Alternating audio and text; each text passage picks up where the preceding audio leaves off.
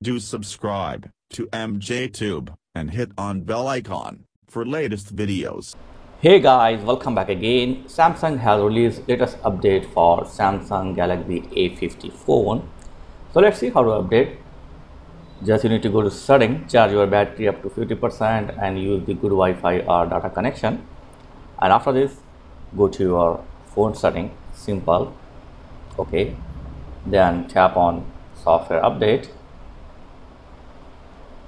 like this and tap on download and install.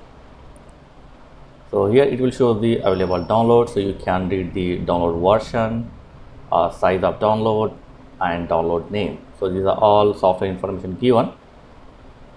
After this, simply click on download or tap on download and that's it, your download will start. So download time depend upon your internet speed.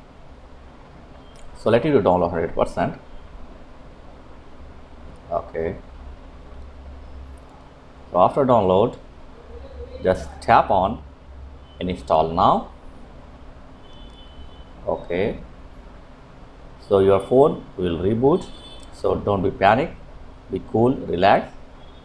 Your phone will reboot several times while it's updating, and don't turn off your phone while your software is updating. Okay, don't turn off your phone.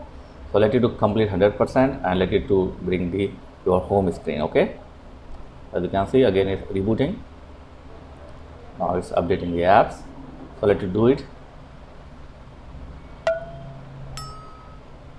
Okay, so finally we will get the home screen.